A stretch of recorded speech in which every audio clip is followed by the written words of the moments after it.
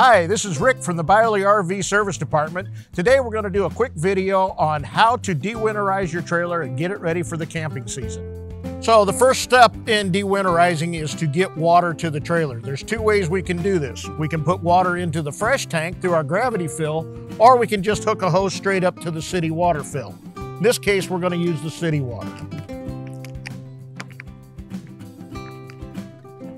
So once we get it hooked up, then we're going to go around, we'll turn on the hose.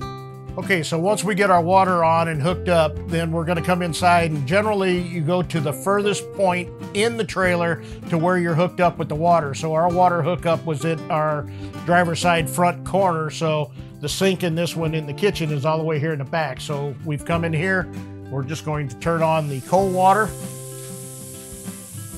and we'll let it run for a moment until basically we're looking for the foam to stop running in it. Sometimes you have to come back to this sink after you've done the other lines, but generally once you get it, it's done.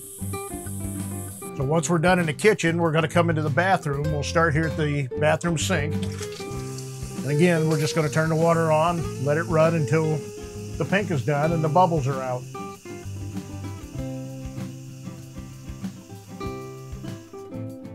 Once we're done with the sink, then we'll move over to the toilet.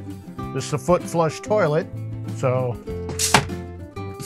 gonna press it and hold it. This is pretty quick.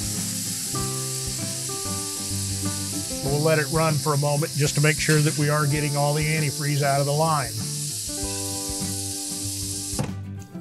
So once we've done the sink and the toilet, then we'll move around and we'll do the shower.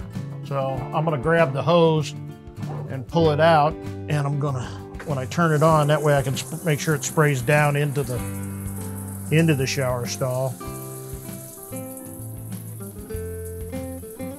Here again, because we flushed out the other lines, it won't take long to get the antifreeze out of these lines. And since there was a little antifreeze left in the shower stall on this one, I'll use the fresh water that we're pumping through here to kind of wash that out. And that's all there is on the shower. So once we're done on the inside, then we're going to move on to our water heater and taking it out of its winterized position. So the first thing I'm going to do, I'm going to turn it on inside, and we're going to let some water run out through it just to flush any sediment or anything that is accumulated over the course of the winter, because we always leave our plugs out of it. So I'll usually let that run for about a minute or so. And it, like I said, it just flushes the debris out of the tank that's accumulated over the winter. Then I'll come back, I'll turn off the cold water inside, and I'll come back out and I'll put in our plug. So this is a Suburban water heater, so it uses an anode rod. This is the anode rod.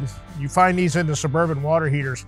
A person would look at this and say, oh, that's bad. It's all eaten up and chewed up and it's got a spot missing in it. But in reality, this anode rod is doing exactly what it's supposed to do. It's sacrificing itself so the inside of your water heater doesn't get eaten out. So the reason why it does that, electrolysis will eat the metal because it's a steel water heater with a glass lining in it. So that would be eaten from the inside due to the electrolysis. This aluminum rod actually sacrifices itself to keep your water heater from being deteriorated from the inside out. The Atwood water heaters just simply use a plug in them. So this is the one place where you will definitely have to have a tool. The anode rod takes an 1 1/16 socket. If you got the Atwoods with just a plug in it, it's either going to take a 7/8 or a 15/16 socket. So we're just going to tighten this in.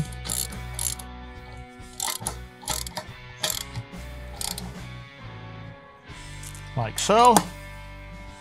Once we've got our anode rod back in, we'll go inside. We're going to turn on our cold water and our hot water this time and allow water to enter the water heater. So what we'll do is we'll open up the pressure relief valve. Once the water gets coming out of it, then we can close it up, and then we can go back inside and burp the rest of the air out of the hot water side of the system. So once we get the water coming out through the pressure relief, we'll just go ahead and turn it off.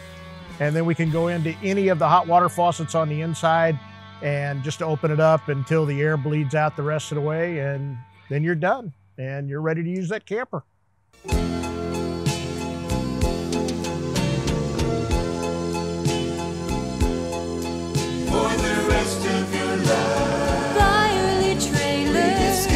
your family, show